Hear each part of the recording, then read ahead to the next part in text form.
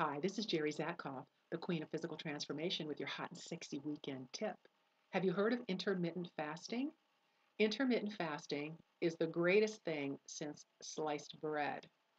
Intermittent fasting is where you limit your intake of food to an 8-hour window, okay? Which means that since there's 24 hours in the day, the other 16 hours you're not eating.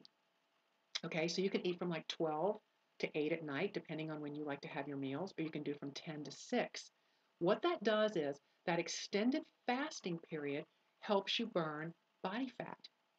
It also gives your digestive system a rest, and it's a great strategy a couple of days a week to help you keep your weight in a tight 5-pound range or even 2-pound range. Okay, so if your weight goes up a couple of pounds, you want to nip it in the bud.